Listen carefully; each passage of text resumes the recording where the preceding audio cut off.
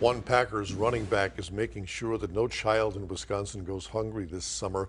Today, A.J. Dillon donated $25,000 to Feeding America Eastern Wisconsin to kick off their new partnership. The money will be used to fund the Healthy Kids, Healthy Summer program, which will provide meals to kids throughout the summer across eastern Wisconsin.